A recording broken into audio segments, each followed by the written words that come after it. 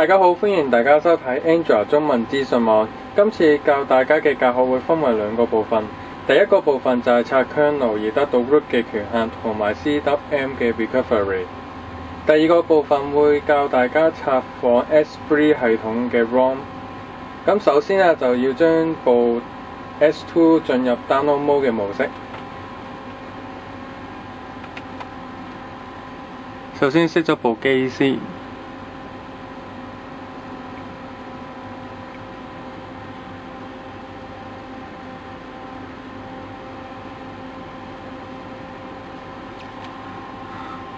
再撳音量嘅下鍵 Home Button 掣同埋個電源鍵。好，之後就將個 USB 插入去個 S2 度，再撳音量鍵嘅上掣。喺呢個時候就去返部電腦度，開個 Odin。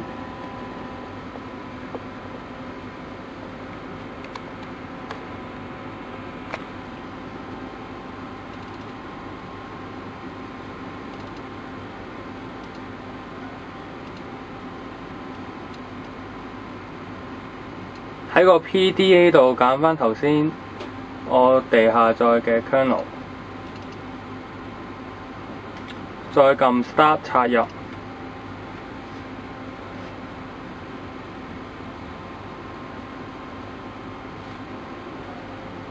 好，完成咗，部機就會自動 reboot 㗎啦。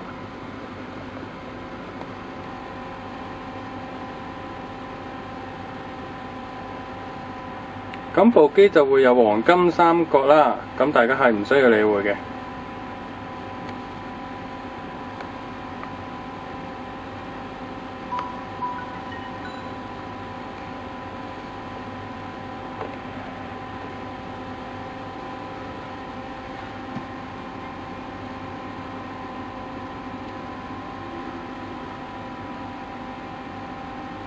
好。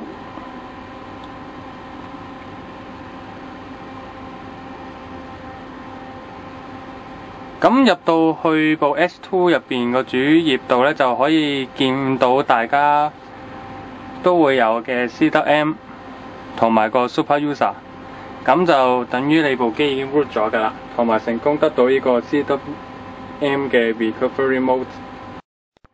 當大家得到 CWM Recovery Mode 之後，就可以進行第二部分嘅教學，插入仿 S3 界面系統嘅 ROM。咁喺我哋傻瓜包嘅檔案入邊，分別已經有 Android、APK 資料夾同埋仿 S3 界面嘅 ROM。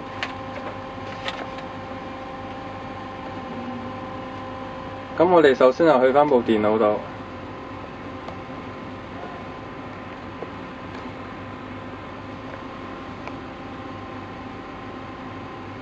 當部 S2 連接好部電腦之後，就開返 S2 去入邊嘅 SD 卡，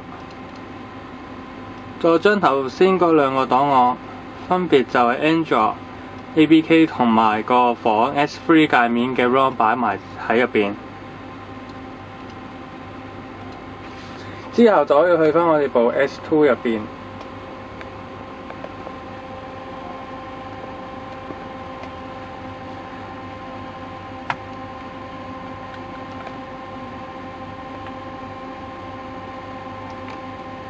咁首先將部 S2 關機，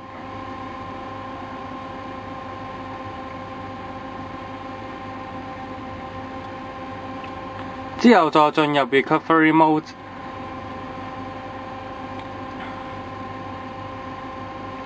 就係撳音量嘅上鍵啦 ，Home Button 同埋電源掣。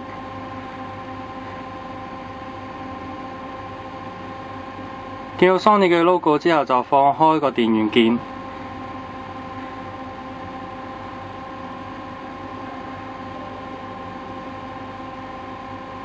咁就成功入咗個 Recovery Mode。咁拆呢個仿 S3 界面 ROM 之前呢，咁就小編就建議大家就將部手機建議進行呢個雙 wipe 嘅程序啦。咁費事一陣間裝 ROM 嘅過程中，或者裝完之後咧就有啲錯誤嘅，例如開唔到機嘅情況發生。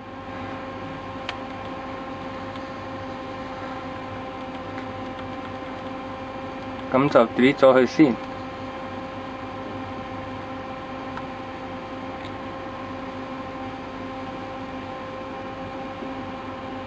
delete 埋下面嗰個。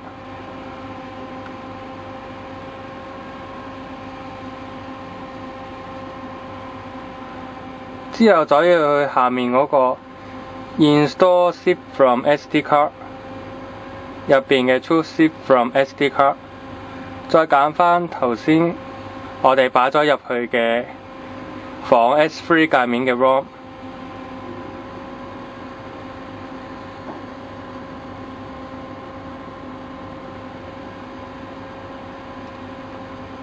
之後撳 yes。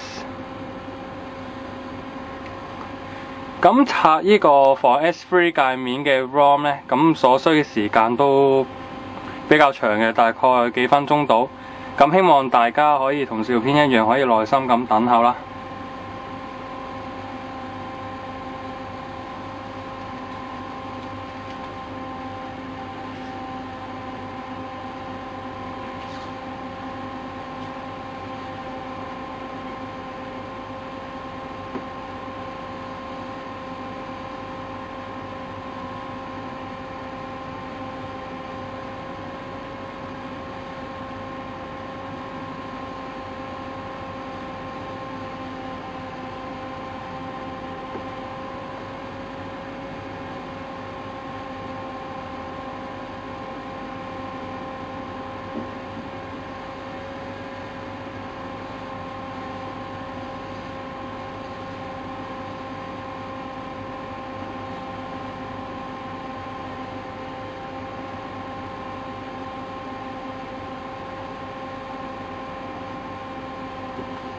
好，之後就可以 reboot 部機。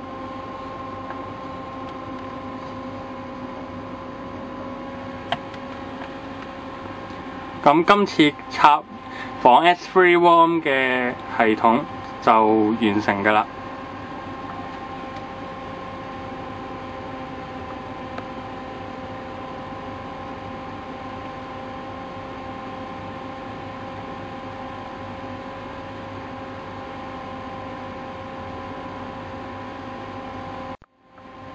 進入個系統需時，請大家耐心等候啊！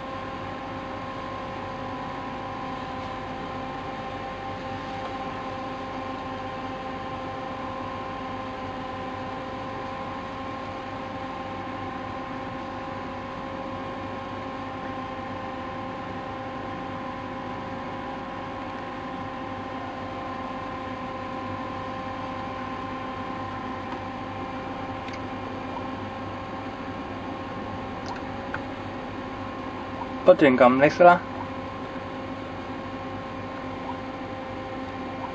再撳 finish。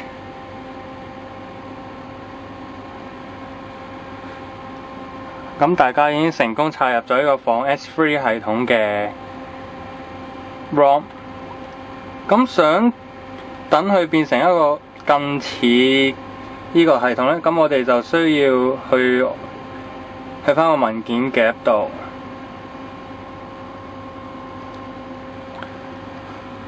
去返 external SD card， 入返去頭先我哋擺咗入去嘅 Android APK 度，可以揀返 S3 嘅界面去裝咗佢。咁大家首先就要剔返個 unknown source 先，再撳 OK， 再撳多次，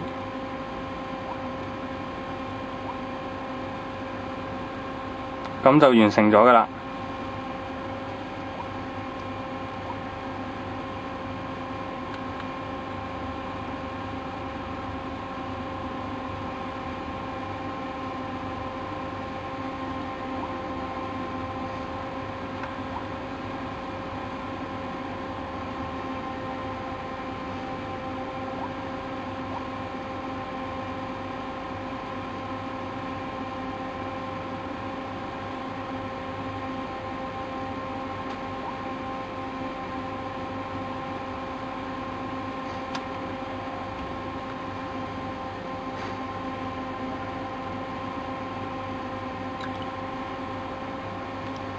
歡迎大家收睇。